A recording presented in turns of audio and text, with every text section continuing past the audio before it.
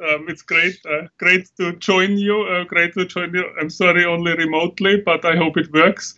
And I would like to give you a brief presentation on what fascinates me, and that is evolution, and also to think about how evolution works together with Christianity.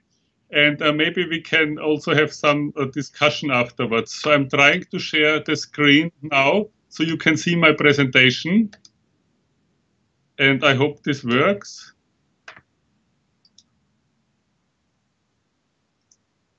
Can you see the slides? Very good. So first slide, God and evolution. And this is the topic of my talk, God and evolution.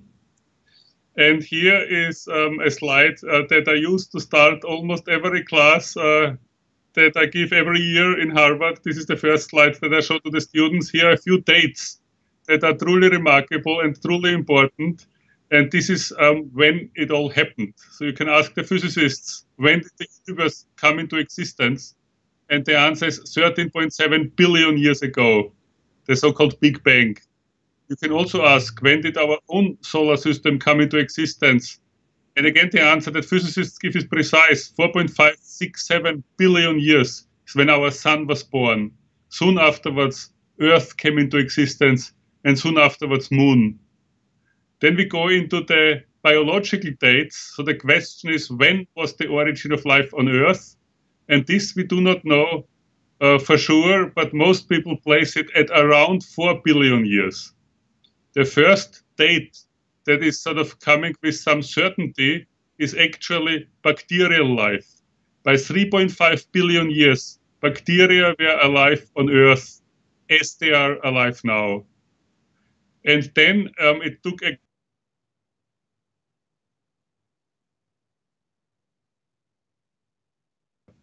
and the so-called eukarya are the higher cells. They came into existence 1.8 billion years ago. And complex multicellularity arose 600 million years ago. So only 600 million years ago, for the first time, you actually have structures on Earth that you could see without a microscope. So you could see life without the aid of a microscope only from about 600 million years ago. Then you can ask, evolutionary, what is the most relevant thing that happened in the last 600 million years? And really, by far, the most relevant step is the emergence of human language, approximately 1 million years ago, because human language gives rise to a new mode of evolution, not just genetic evolution, but now also cultural evolution. And this really makes us totally different to all the other animals on Earth. Then evolution is the theory that grows the tree of life. And broadly speaking, this tree has 3 very, very big branches. On one, bacteria, then archaea, they are also simple cells, and then the eukaryotes. At the very tip of the eukaryote branch, you see animals. And in this tip would be the tree that also leads to humans. So if we are asked to believe that evolution gives rise to all of this, we have to ask the question, what is evolution? And before we answer the question, what is evolution, we ask the question, what is it that evolves? And this was precisely explained by the evolutionary biologist Ernst Mayr, for example, who said that the carrier of the evolutionary process are populations.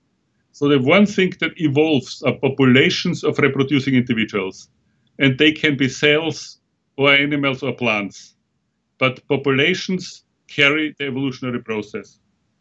Then mutation means that after some time, there is a new type emerging in a population. So something has changed now. For example, the genome has changed, or a new idea has emerged. And we would describe this as a mutation.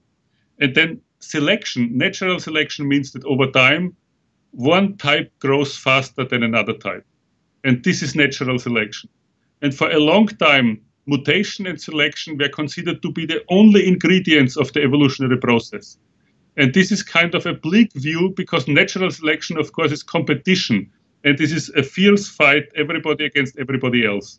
But in the last few decades, people have realized that selection is not the only aspect of evolution.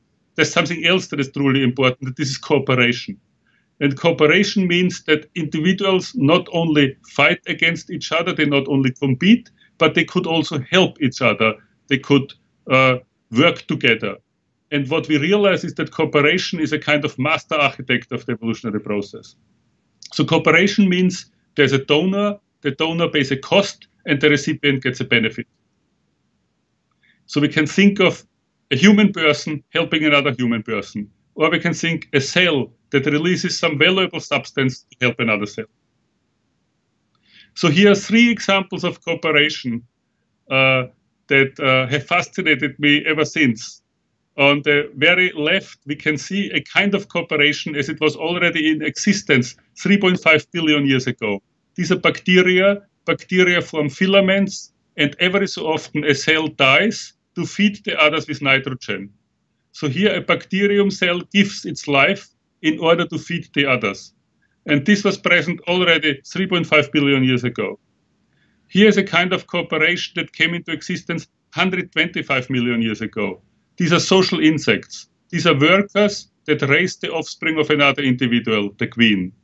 Already Darwin noticed, why does this even exist? How can natural selection lead to a perfectly designed individual that does not reproduce itself, but help another individual reproduce? And here's an example from our own time, only about 2,000 years ago.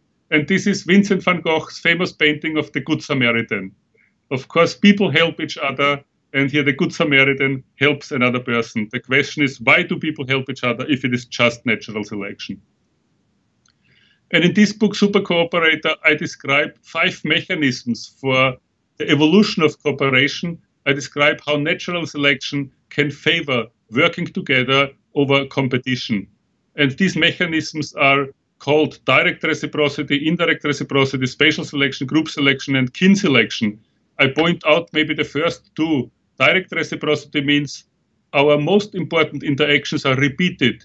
And in the context of a repeated interaction, cooperation can be a kind of winning strategy. Indirect reciprocity is most of our interactions occur in the context of reputation, where reputation matters. And when reputation matters, normally cooperation is a winning strategy. It is fascinating to observe that cooperation is the master architect of the evolutionary process. Cooperation is involved whenever we have something truly new emerging in evolution. Cooperation is required for the emergence of the first cell, the first bacteria, the first higher cell, eukarya, complex multicellularity, insect societies, and people. So therefore, I have called cooperation the master architect of the evolutionary process. This is also really radically changing the view of Darwinian evolution, because it is not only fierce competition, it is not only natural selection, it is also cooperation. So a question that often emerges in evolutionary biology, especially in the discussion with religion, is whether there's a tension between evolution and Christianity. And I also participated here in a program at Harvard with the Divinity School where we really discussed this question. And one tension that comes about, for example, is the view of creationism. But creationism is not what I want to discuss today, but instead, the biggest challenge that I see and that I experience in everyday life is actually scientific atheism. And scientific atheism is a kind of view that is prevalent in Europe and in the US among people, and where the statement would be that science offers all that is needed for understanding the world. Science suggests there is no God. Science shows that religious concepts are false.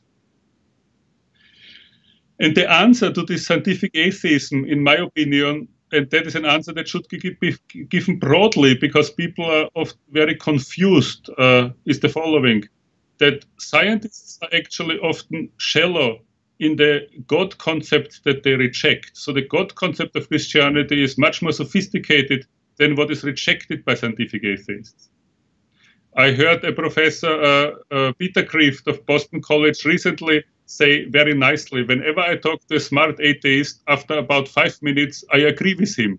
I agree with him that I also do not believe in the God that he rejects, but it is not the God that we are talking about.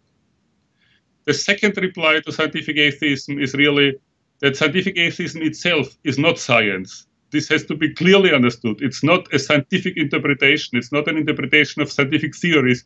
It's itself a metaphysical position. Scientific atheism for me is almost like an attempt to construct a religion of atheism. it is not science. It goes beyond the scientific interpretation. So the God, I think, that you would encounter in the major world religions is much more sophisticated than what is rejected by atheistic scientists. And here the beautiful quotes of Moses Maimonides, 1135 to 1204, God is a fathomless ocean of being, from whom all things originate. Beside him there is no second, beyond him there is no other. Or in the classical Christian theology, God, according to Augustine, is not an object in the universe. It's not caught in the flow of time, created the world ex nihilo. And these are very deep philosophical concepts. And science does not really negate them in any way. And further on, God is a creator and a sustainer of the world. So not only a creator who sets things into motion in the beginning, but who is needed to keep the moment into existence. And also that without which there would be nothing at all. And I think this very much relates to the teachings of Thomas Aquinas. And of course, you are the experts on this. So in my opinion, evolutionary theory describes some laws of nature which God instantiates to unfold life. And this is the proper understanding of evolution. Without God, there would be no evolution. There would be no universe. And this is the God that we are talking about in classical Christian theology. And also I try to explain to people that evolution poses as little a problem for religion as gravity. So whenever religious people have a problem with the theory of evolution, I would ask them, do you also have a problem with the theory of gravity? And most people don't have a problem with the theory of gravity. However, Newton, when he first understood the mathematical workings of gravity, he did have a problem. And Newton made the famous remark here, hypothesis non fingo. Even though I understand now mathematically what gravitation is, I do not make a hypothesis as to why there is gravitation. This is only up to God. So if you think of God and evolution, and if we firmly believe in the atemporal God outside the flow of time, it somehow seems necessary to actually hold the view that God lifts that entire trajectory of the world into existence. So instead of God setting things in motion in the beginning and then lets it unfold according to some interplay of chance and necessity, the atemporal God, in my opinion, lifts the entire trajectory of the world into existence because has to will every individual moment into existence. And for me, this is the interpretation of Einstein's famous quote, God does not play dice. And so some of those ideas are described in the book together with Sarah Coakley, Evolution, Games and God, The Principle of Cooperation, published by Harvard University Press.